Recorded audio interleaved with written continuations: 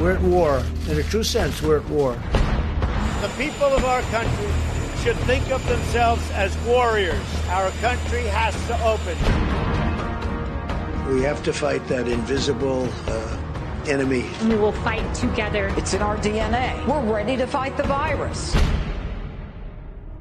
78,000 are dead. I get it. But at the same time, can you get the military mindset with the masses of take on the enemy because we have no choice? It's almost time that we're willing to absorb the risk and get back to work. There'll be more death. It's what forged and founded this country. It is courage, that spirit to put freedom before fear.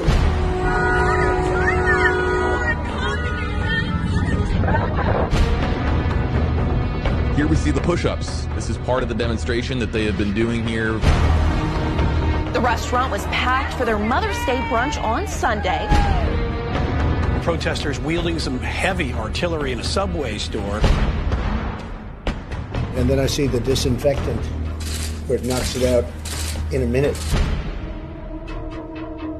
All right, at some point soon, the country has got to get back to work.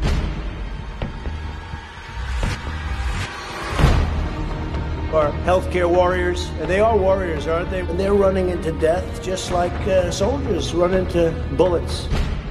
We want to win the war with as few, if you look at it, just deaths as possible.